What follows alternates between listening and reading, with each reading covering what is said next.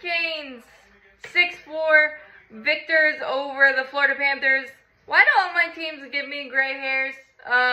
It was a normal hockey game. We're up 2-0, going into the third period, stifling the Florida Panthers transition and the blue line and not allowing any really grade A chances at all. I think they had only 2 shots on goal in the second period, but then the third period went bonkers and insane, but we got off to a great start. Brett Burns continues to be on fire. 2 goals tonight.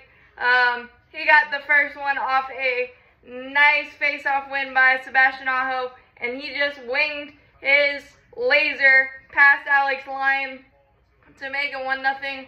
And then in the second period, Jesperi Kotkaniemi was able to take a loose puck and create a turnover and wing it to the net and went past Lyon. Really, really good play.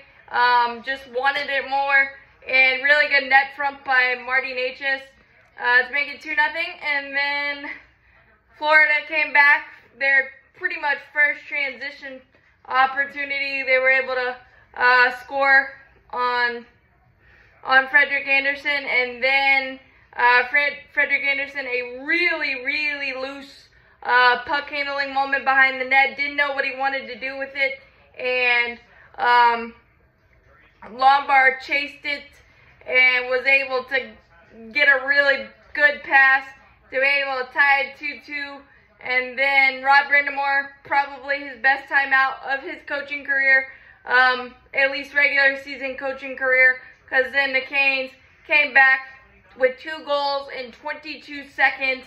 Brett Burns doing it again, but Jack Drury did a lot of the hard work, keeping a puck in, battling, and getting it to Burns. And really, really good net front again, and Burns' laser is just not being stopped. 3-2, and then a really amazing bump-up shift. My captain, a stellar pass to Jesper Foss, was in the right spot, and again, really, really good net front. Our net front game has been awesome the last couple of games. Our power play is still not getting results. We were 0-for-4 tonight. Our penalty kill was really good, holding Florida 0-for-2, and their second one was majority 6-on-4, down 4-2 with 4:01 left. And then at the expiration of that power play for Florida, Ghost with a perfectly timed getting out of the penalty box, empty netter, 5-2 with about 2:01 left, and you felt really, really good. And then Florida just winged one towards the net. I can't remember who it was because so many people scored. And it went right through the 5-hole on Freddie, so 5-3. And then, of course, they went with the empty net again. So it's 6-on-4.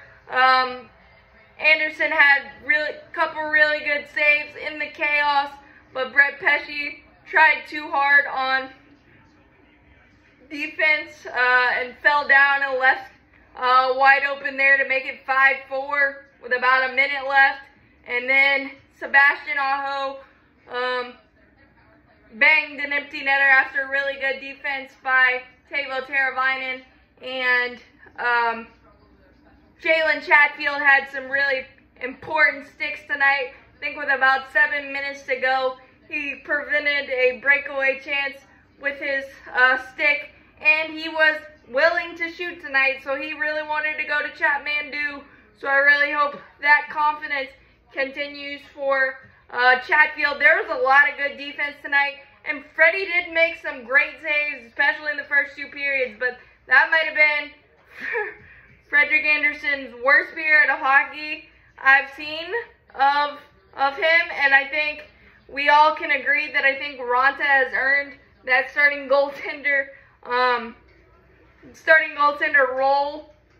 Just some really leaky goals and shaky puck management from Frederick Anderson that made a game that felt in hand. Not so much, but the resiliency and just to keep pushing with all the injuries, all the unfortunate penalties and situations that the Canes have been put through this year. Big, huge, amazing win, and everybody kind of had their fingerprints on this one in so many different ways. We had a lot more block shots than usual, putting our body on the line. Usually we don't have to use our body as much, but tonight we did, and we made sure a lot of those grade A's didn't get towards Frederick Anderson, especially in the first two periods. So that was really nice to see. You want the power play to look a little better, but it hasn't looked great for the majority of the season. So maybe it'll just get hot in the postseason when you really want it to. But there's a lot to like. Jesperi Kotkaniemi, confidence. Brett Burns is absolutely on fire. He's streaking goal-wise. Brady Shea, his shot confidence is great. So there's a lot to like going into the playoffs. Obviously, the New York Islanders are going to be tough with Ilya Sorokin in net. But I'm really confident in the Carolina Hurricanes. And starting in Raleigh really helps that. And just to keep going after this back and forth, insane gray hair growing battle is a mark of a champion. Congratulations, third Division Championship, second Metro Division Championship. Rob Brandamore is amazing. Tim Gleason is amazing. All the players are amazing. Wish Svechnikov and Pacioretty were involved, but the resiliency of this team is unmatched, and I can't wait to see what the playoffs bring. It's going to be a lot of nail-biting, a lot of nerves, but a lot of fun as well. As always, let's go Canes. Let's stack those W's in the playoffs, boys.